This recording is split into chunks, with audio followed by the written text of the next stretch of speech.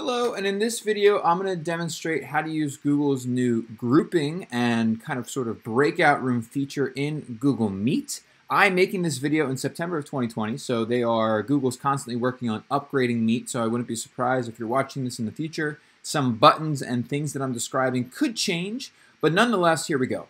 Before using the breakout room and grouping function, you do need to have the grid view installed, the grid view extension installed, which I demonstrated in an earlier video. I also demonstrate how to use the attendance feature, so actually seeing who's in your Meet and using that to keep track of your class attendance in another video. But what we're going to do is we're going to open up our attendance window, and if you want, you can hide the attendance, and we're going to open up the group generator. Now, you can use this for really two different purposes. You could use this just to generate a bunch of Google Meets very quickly, like Google Meet links, little mini Google Meet rooms that you can share with your students and they can go into those rooms. Or you can also use it to actually assign random groups. Now, some teachers really love doing random groups. Some teachers like to pre-plan your groups. You can kind of do both. So I'm going to demonstrate how to make a bunch of groups first. Then we'll talk about the random group generator. So to generate rooms or separate meets, what you want to do is you want to hit number of groups and then choose how many groups you want to create or how many meets you want to create. Then go ahead and choose, again, that number. So I'm going to say I want 6, and I'm going to hit generate groups. What that's going to do is it's going to put all of my students that are present into however many rooms I chose. Now, this is a random grouping, so it went ahead and it created these random groups for me here. And I can share those groups with my students by hitting copy groups and pasting that into the chat. So I could say, hey students, here's your groups across the 6 rooms.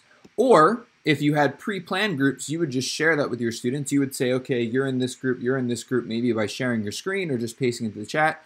And then you could hit copy meet links and paste those into the chat. So you can say, all right, students, you know your groups, here are your meets. And they could go into all of these separate Google Meets. You as the teacher can click on all of these and open them up into separate tabs or separate windows so that way you're in every meet. You can see what's going on. You can talk to the students by just unmuting yourself and muting yourself into the different rooms. You, in Google Meet as the teacher, cannot push a student in. So unlike Zoom, you can't click a button and say, okay, start rooms and push all the students in. They have to actually click on this link and go to their new room. You also can't pull the students back in. So when it's over, you can't push a button and say, okay, end all the breakout rooms and bring the students back in. They have to, again, come back to your main room. If you want to mute individual rooms, if you actually are in Google Chrome, you can actually right-click the tab, and you can actually mute an individual tab. So you can individually mute each room if you only want to hear one at a time, or etc. And another cool way to make rooms or groups is by instead of saying how many groups you want, you can also say how many users in each group. So if I said, all right, I want to just do 3 users in every group, it's going to go ahead and figure out, all right, based on the number of students I have here, this is how many rooms you need.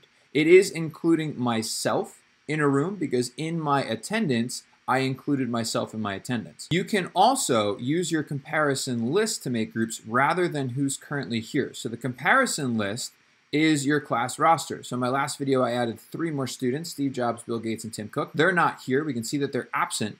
But if I hit use comparison list and then I hit generate groups, well, it just threw Steve, Bill, and Tim into a room. So now I need 3 rooms. And again, I could hit copy groups if I want to share these randomly made groups with my students.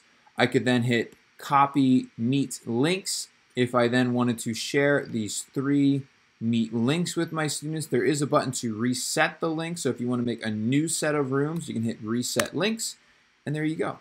In my next video, I'm going to talk about how to use a breakout room extension, which is another way to make breakout rooms. And it's similar to this in creating random groups, but it does give you a lot more control over your rooms. It is more complicated, so this is the simpler and easier way to make quick groups, quick breakout rooms in Google Meet. But if you're interested in some more control, check out my next video.